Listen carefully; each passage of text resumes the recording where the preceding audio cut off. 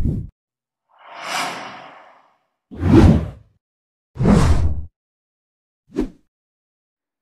दोस्तों, आप सभी का ऑल राउंड नॉलेज में स्वागत है। और दोस्तों, आज मैं आप लोगों को एक इंपॉर्टेंट ऐसे बताने जा रहा हूं जो कि टेक्नोलॉजी इन टुडेज लाइफ पर है।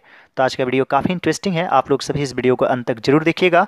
और दोस्तों, मैं आप लोगों को हिंदी में भी समझा देता हूं, इस वजह से वीडियो थोड़ा लंबा हो सकता है, तो इस वीडियो को पूरा जरूर देखिएगा। Today our life is dependent on science and technology to a great extent.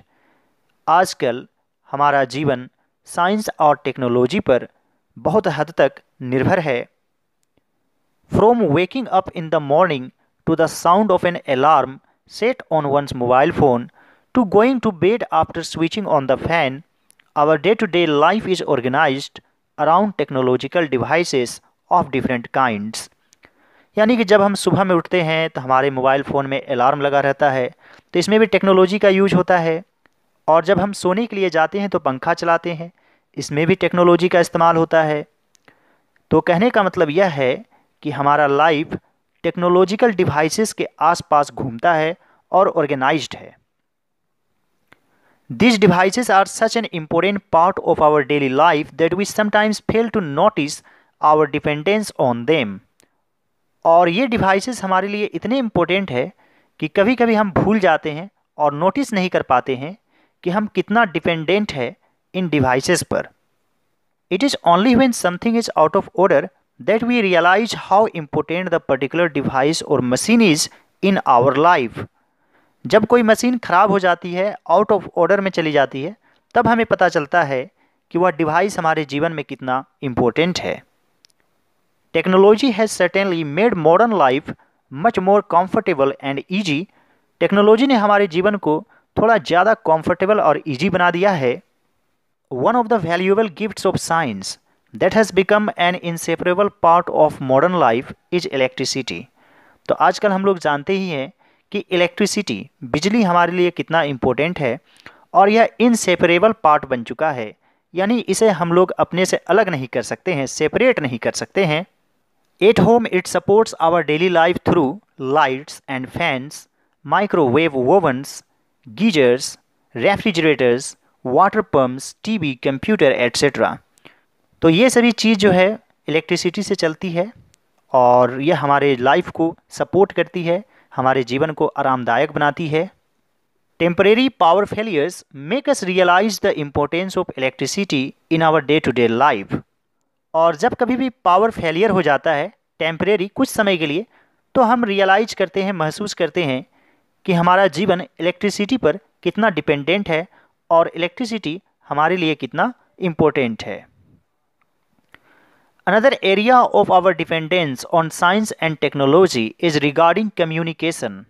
और एक दूसरा एरिया जिस पर हमारा जीवन डिपेंडेंट है वह है कम्युनिकेशन सिस्टम, दूरसंचार प्रणाली, विद द आउटर वर्ल्ड, यानी बाहरी दुनिया के साथ। Communication is very important in today's global world. और आजकल की दुनिया में कम्युनिकेशन बहुत ही ज़्यादा इम्पोर्टेंट है, क्योंकि हमारा बिजनेस पूरी दुनिया में चलता है। The pace of our life has increased, और हमारे जीवन का पेस वो बढ़ चुका है, भाग दौड़ वाली ज़िंदगी बन चुकी है। As a result we need to communicate through means which are fast, effective and time saving. और इसके परिणाम स्वरूप हमें ऐसे कम्युनिकेशन सिस्टम की ज़रूरत है जो हमारे समय को बचाए, जो फास्ट हो, इफ़ेक्टिव हो और टाइम सेविंग हो। Technological advances have made such communication possible. और टेक्नोलॉजिकल एडवांसेस, जो टेक्नोलॉजी में विस्तार हुआ है, वह इसे संभव बनाया है। No matter how far we are, कोई बात नहीं, हम कितना भी दूर क्यों ना हो, the technology helps us overcome the distance. हम लोग दूरी पर विजय जरूर प्राप्त कर लेते हैं।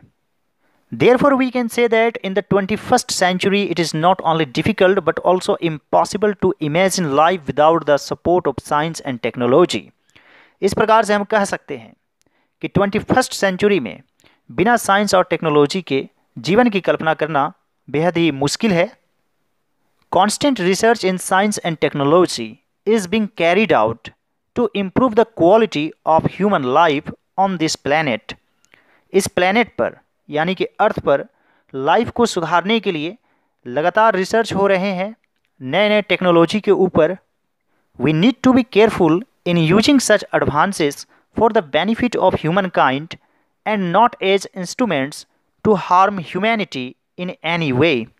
और हमें इन सभी एडवांसेस को, यानी कि जो टेक्नोलॉजी में विस्तार हो रहा है, उसे ह्यूमन काइंड के लिए यूज करना चाहिए, मानव जाति के फ़ायदे के लिए यूज करना चाहिए, ना कि ह्यूमैनिटी मानवता के खिलाफ और उनको नुकसान पहुंचाने के लिए किसी भी तरह से। आई होप डियर स्टूडेंट्स कि यह ऐसे आप लोगों को अच्छा लगा होगा। यदि यह ऐसे आप लोगों को अच्छा लगा तो इस वीडियो को जरूर लाइक कीजिएगा, मेरे चैनल को जरूर सब्सक्राइब कीजिएगा। All right dear students and friends, thanks for watching, have a great day, enjoy yourself।